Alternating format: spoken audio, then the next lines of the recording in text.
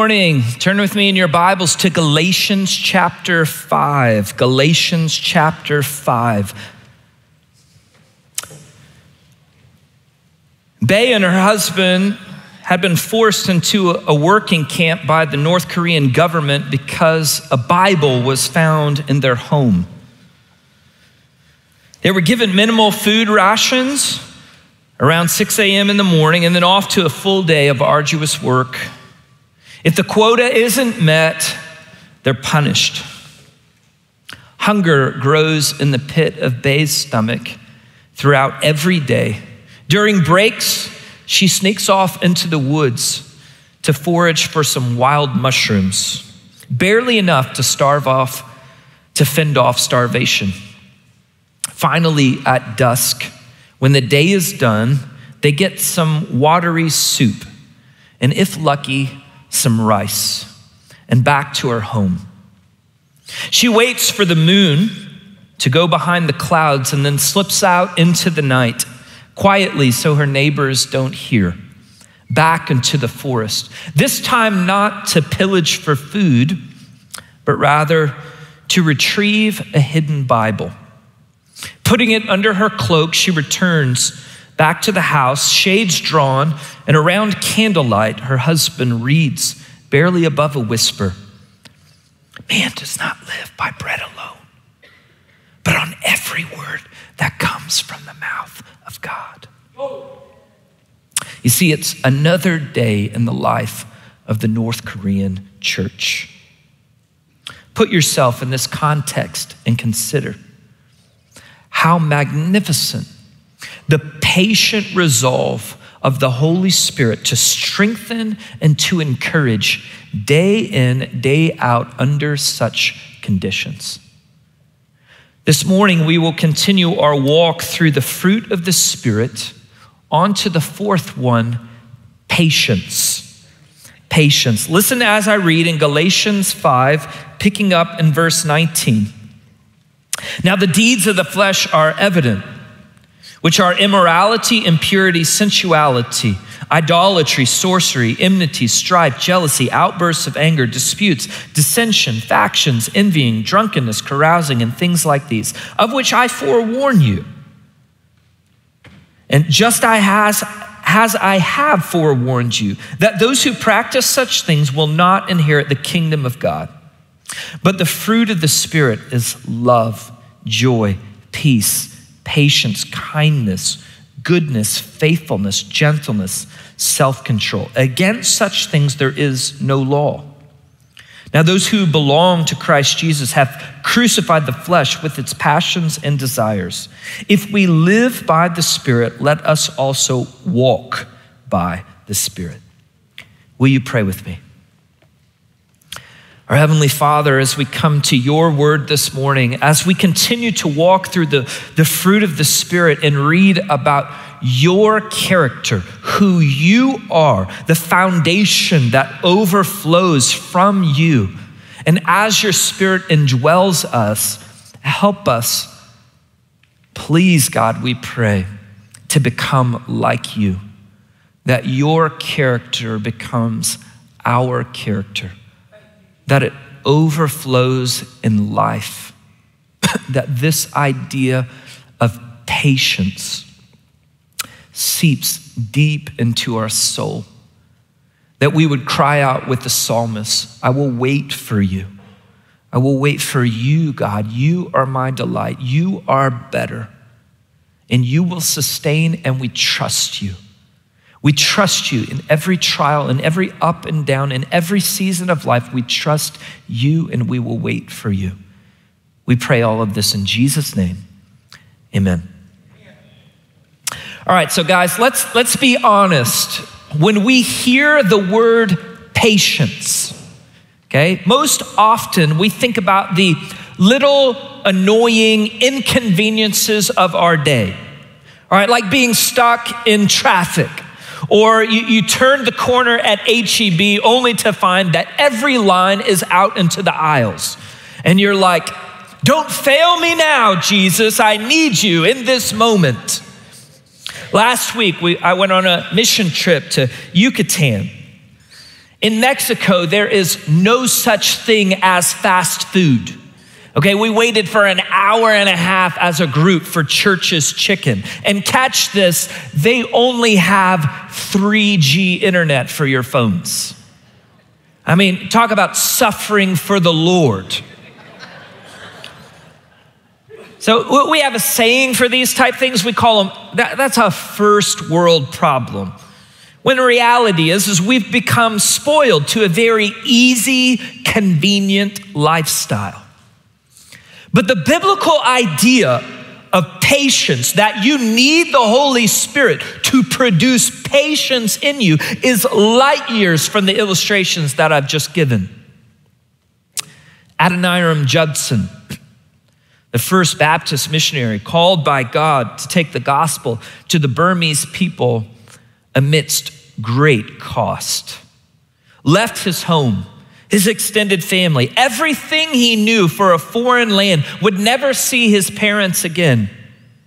Only months after leaving the United States, he would lose his financial backing and be separated from his other missionary team to be isolated. Judson would be imprisoned and tortured for almost 2 years for suspicion of being a spy during the Burmese Civil War. He would have to grieve the death of 3 wives and 7 children while on the field. It was 6 years before his first convert. After 12 years, he only saw 18 conversions.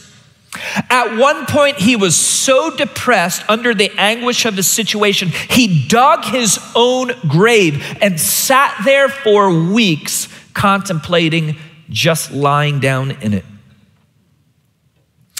You see, now that's a much weightier idea of the fruit of patience. There are 2 really important biblical ideas behind the word patience that we will look at this morning. Patience with the trials of life and patience with other people. That first one, long suffering. Patience with the trials of life. The word translated patience here literally means long-tempered. In many of our older English translations, it was translated long-suffering. The ability to endure and persevere against suffering without becoming bitter or discouraged. Abraham and Sarah lived for decades with Sarah's barrenness. And then at the age of 75, they received the promise, Abraham received the promise that Sarah would have a son, only to have to wait 25 more years for his birth. How did they overcome discouragement? The fruit of long suffering. Joseph was enslaved in Egypt 13 years during the prime of his life, mistreated, falsely accused, forgotten. How did he overcome bitterness?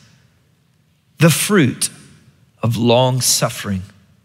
You see, naturally our flesh, it gravitates towards ease and comfort and safety. In our culture, the most prosperous economy in the history of the world has ever seen, certainly marketed towards all that you deserve in life and have it your way, and you should have your best life now. Friend, if we're gonna take the Bible seriously, we have to see that the Bible paints a completely different picture about life. Jesus says, take up your cross if you are to follow me. That all who desire to live a godly life in Christ Jesus will be persecuted. This world is not your home. Stand firm, because life is war. You need to take up God's armor daily in order to fend off the spiritual warfare that will come against you. 1 Peter, do not be surprised at the fiery ordeals that come against you as if something strange were happening to you. The gate is narrow and the way is hard that leads to life. Listen to Hebrews 10:36. You have need of endurance. You have need of endurance. Do you believe that God wants to produce the fruit of love in your life? The Holy Spirit inside of you, that God wants his fruit and that it should produce love in your life. We would all say, yes. Do you believe that the Holy Spirit wants to produce the fruit of joy in your life? Yes. Do you believe that the Holy Spirit wants to produce the fruit of peace in your life? Do you believe the Holy Spirit wants to produce the fruit of long suffering in your life? That his character would be our character? This is a spiritual quality, this patience that, if we're honest, is elusive. Hey, guys, if we're honest, it's downright impossible without the Holy Spirit's help. Just look at how prosperous we are, and yet how easily discouraged, how easily we quit. Right there with Job's wife. Why don't we curse God and die? Oftentimes, this long suffering is at the hands of another person. Someone in authority, a family member, even a person who inflicts ridicule, harsh rebuke, scorn, abuse, even persecution. Just last week, I told you a story that in Mexico about a family that did not have the money to pay a gang, and they were threatening to kidnap family members. I know all across this room, there are many women who have suffered abuse by domineering husbands. Kids who've endured unspeakable horrors by an authority figure over them. Church, it is not wise for me to speak on such a delicate subject and paint with such a broad brush. So as your pastor right now, I'm tasked with walking a narrow, delicate line to be able to choose my words. So I need you to listen. I also need you to give me grace, because I only have time to say a few things. And most situations need personal counseling. They need personal wisdom. If you are in a situation of abuse, physical or extreme mental abuse, get out. Get safe. Get help. You hear me? Far too many women have suffered unjustly because they've been poorly counseled by pastors to sit back and take it like Jesus did. You may be aware of the recent findings in the Southern Baptist Convention about at the leadership at the top that was minimizing cases of abuse and at times covering it up. And as your pastor, let me say I'm absolutely disgusted, horrified by the lack of empathy and support for those who had the courage to come forward. The Bible teaches that the people of God are to be a refuge, to protect and to fight for the most vulnerable. Those trampled on by society should find safe haven with the church. I've been delayed in my response to you. At times I've sat down, started to write a letter, but if I'm honest, I've been disheartened by some of the ongoings in the Southern Baptist Convention, and I wanted to see what would happen at the latest convention. I am happy to report that all the improvements recommended have been adopted by the SBC, and I hope that we as a convention do a lot better moving forward. Back to the personal. A Christian is never called to seek out suffering.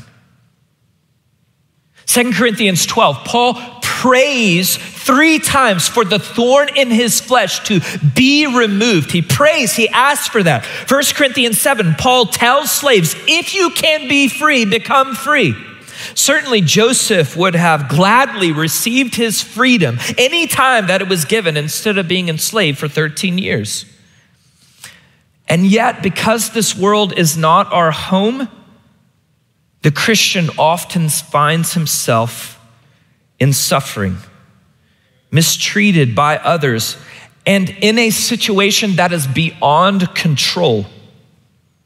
That in that moment, for some reason, God in his wisdom and sovereignty has allowed it. He has not caused it, but he has allowed it, and he has not allowed a way of escape, but rather he promises strength to bear up under and endure in the midst of. Think of how often Christ's church has been persecuted. You can read it right there in your New Testament and all the way up until the 20th century, which had more martyrs than the previous 19 together. Situations like this may seem extreme in comparison to what most of us will encounter. But you will encounter situations where you are mistreated and completely powerless to escape, where you will be forced to endure injustice. And your ability to overcome, to find strength that comes from God alone and rise up will be a testimony to a world which also suffers. In fact, 1 Peter 2:21, the scripture says that God calls Christians to this purpose, the purpose of at times suffering unjustly and bearing it just like Christ as a witness to the world. When Paul prayed 3 times for that thorn in his flesh to be removed, God replied, "My grace is sufficient for you." So how does the Holy Spirit produce patience, long-suffering, the ability to endure and persevere without becoming bitter or overwhelmed with discouragement? 4 quick lessons that I think we can learn from David's life when he was on the run from King Saul for probably 7 years at least, betrayed, alone, hiding in caves and in the wilderness. 4 lessons as you comb through the Psalms. You say, where is some salve for my soul? What can I hold on to? Number 1, God is near. God is near. Listen to Psalm 18. The cords of death encompassed me, and the torrents of ungodliness terrified me. In my distress, I called upon the Lord, and I cried to my God for help. He heard my voice out of his temple, and my cry for help before him, it came into his ears. I know it doesn't always seem like it, but God draws near. He has promised. He draws near. He hears those who are mistreated. When you comb through Joseph's story, you find that God was with him for those 13 years when he was enslaved. That time and time again, David, even though he cried out and even though he had anguish in his soul, he continually found God in the midst of the trial. And you must too, or you will be overwhelmed by sorrow. You will be overwhelmed by sorrow. Cry out with David, as he did in Psalm 69, answer me, O Lord, for your loving kindness is good. According to the greatness of your compassion, turn to me and do not hide your face from your servant. You have to cry out to the Lord in the midst of the pain and long suffering. And in the darkest of nights, stare at the cross. Meditate on the cross that Jesus long suffered for you. Secondly, God will bring justice. When life was sweepingly unfair, how is it that David did not take revenge against Saul whenever he had opportunity? Do you remember? David was in the cave and Saul went in there to him and he did not know that David was there and he could have taken his life right then. How is it that David did not seek revenge? Because he knew that God would judge. That there is a day coming soon when every enemy will have to stand before God and will give an account. Because David remembered that God is just and that God hated the injustice even more than he did, 1,000 times more than David did. Listen to me. You must be able to meditate on this truth. God hates the sin and the injustice that has come against you 1,000 times more than you do. And there is a day when all will come to light, when all will be judged, and everything will be made right. You have to be able to trust that. You have to be able to meditate on God as the supreme judge and you get out of the judgment seat. Whether you know it or not, whenever bitterness starts to set into your soul, you have crept into the judgment seat. And it's not that an injustice hasn't happened to you. It's that you can't handle it. And you will become bitter and it will consume you.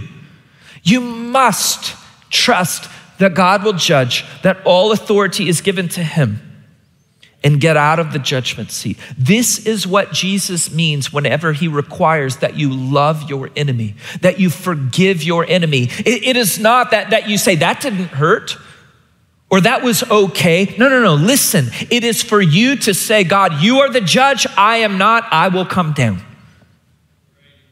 It's the only way you can have victory, friend.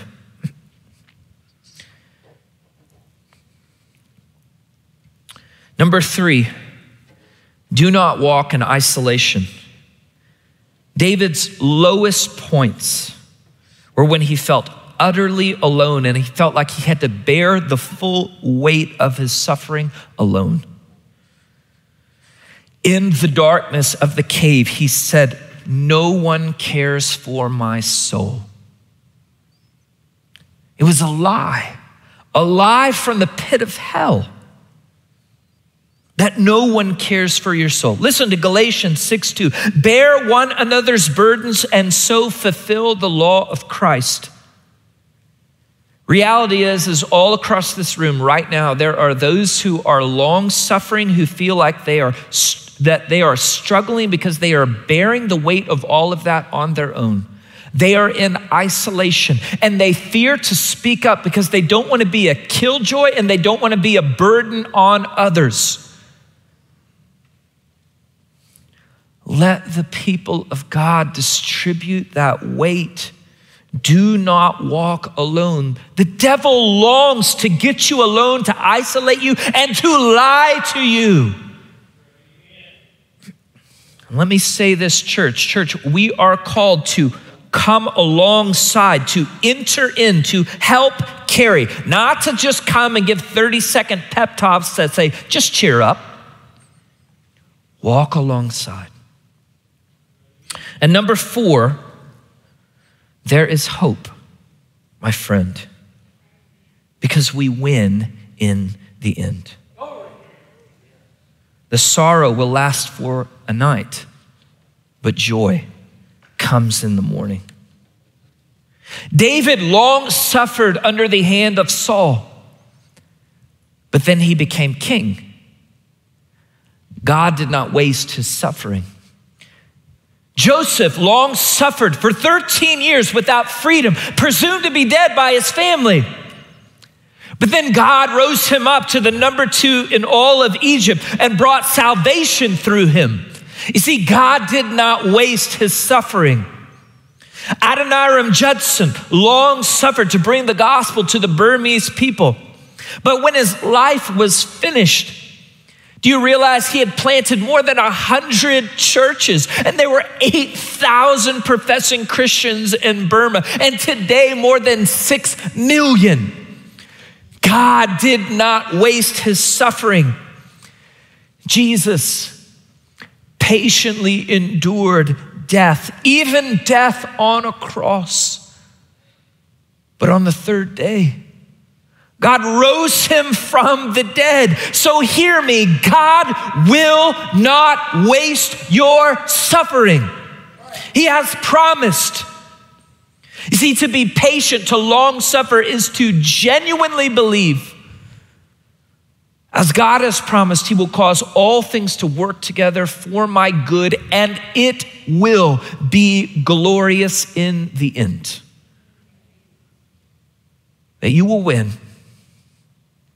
That he will not waste 1 ounce of suffering.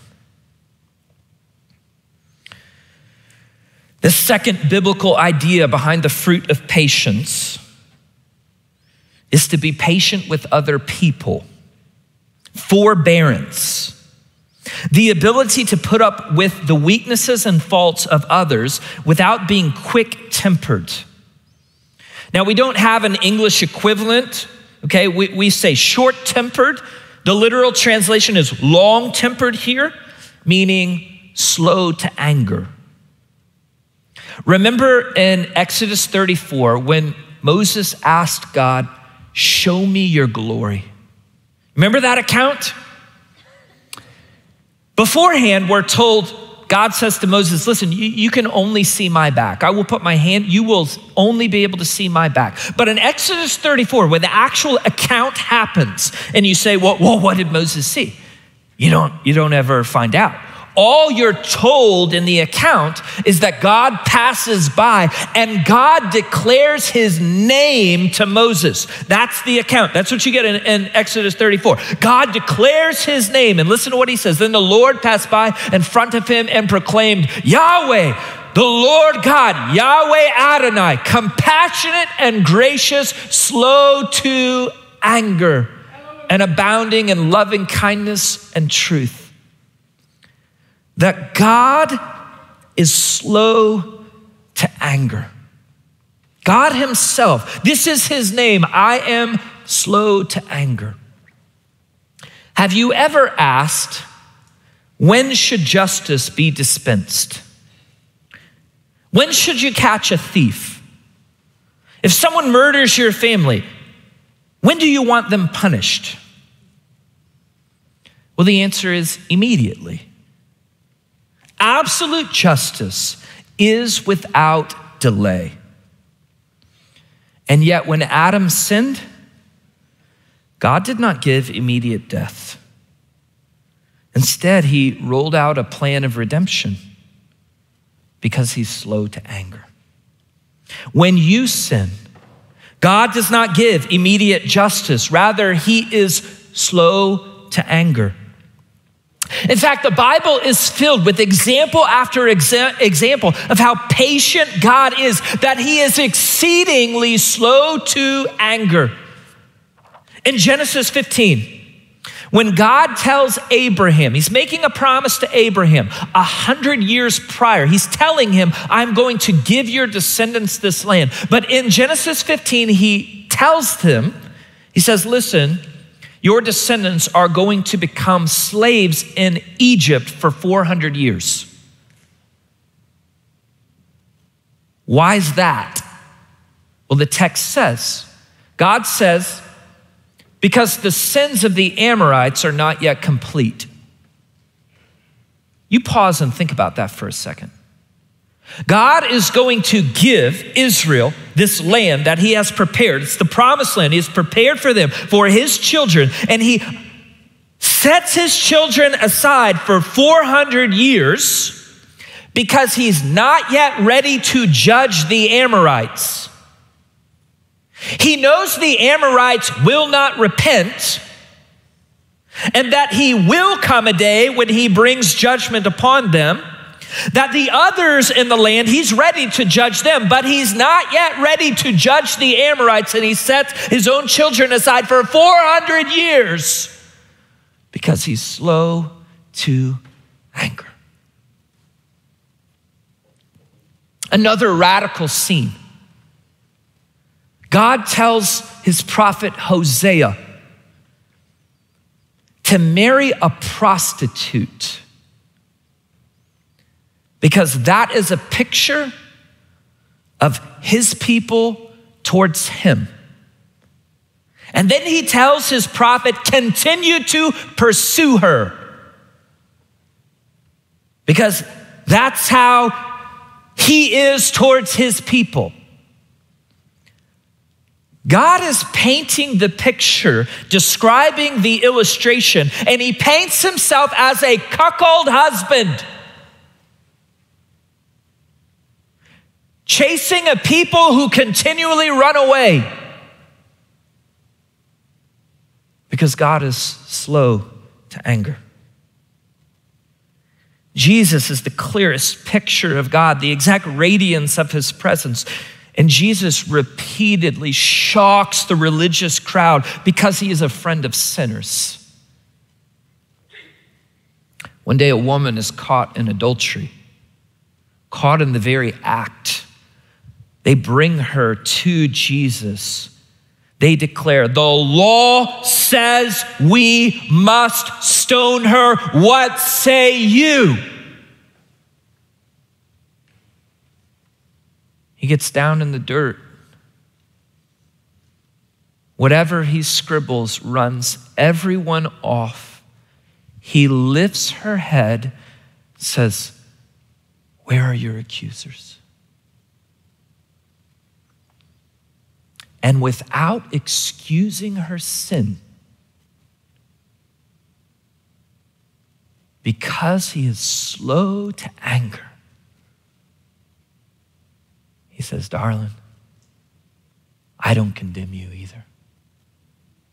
Go and sin no more. Jesus is slow to anger. The night of his betrayal, in the upper room with the disciples, how long he had walked with them and trained them, you would think they would get some of these things. They don't. There isn't a slave, a servant at the door to wash their feet. They walk in their minds think, whoever put this party together didn't remember the doorman. And they all sit down. All Gospels narrate that their conversation leading up to and all around has all been about who is the greatest in the kingdom. And the Son of God, who is about to drink the wrath of the cup of God for our sins, gets up, girds himself as a servant and washes his disciples' feet, even Judas.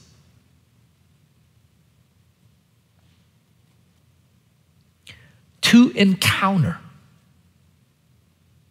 the grace, the patience, the slowness to anger of the love of God is to forever be changed by it. Forever. And so the question this morning is, are we like him in the way that we deal with other people? Right here at church, or at your work, or within your family, in your home, are you slow to anger? Are you patient? Do you forbear even others' sins? Or are you like Jonah? Remember Jonah? Jonah is a in-your-face Bible story. Because in Jonah chapter 1, God says go, and Jonah says no. I don't like those people. Now, in fairness, they were really wicked. And so Jonah runs the other way. But in Jonah chapter 2, what you realize is that in the midst of the storm, God saves Jonah. God is patient with Jonah. God is slow to anger. He is exceedingly grace-filled to Jonah. After he gets spit back up on the land, chapter 3, it's all right, now it's time to go to Nineveh. Jonah goes and preaches, repent. Judgment is near, repent. And they do. In Jonah chapter 4, in Jonah chapter 4, Jonah sits outside the city and laments, and he says, I knew you were slow to anger. I knew it.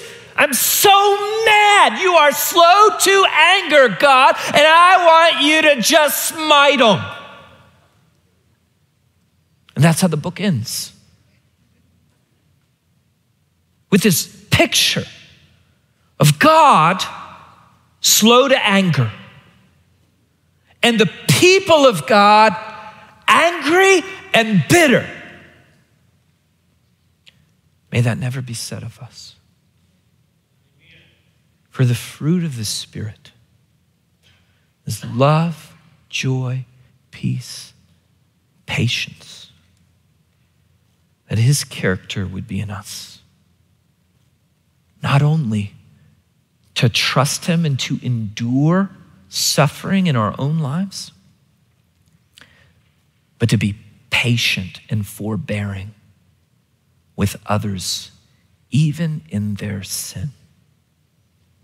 Will you pray with me? Our Heavenly Father,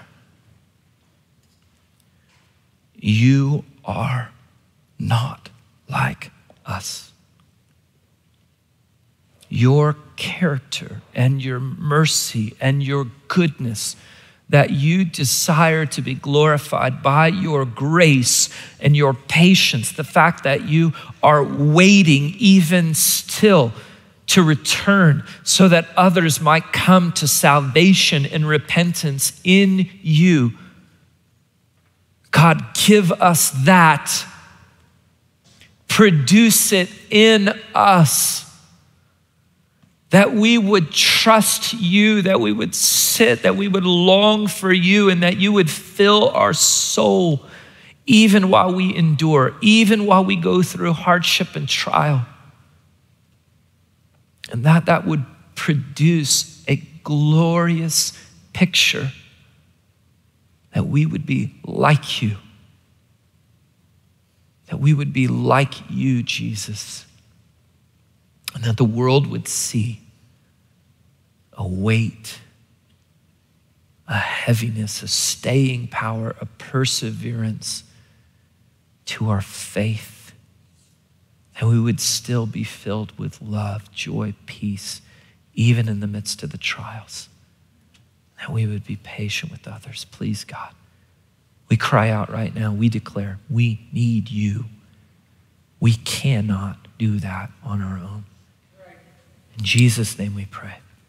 Amen.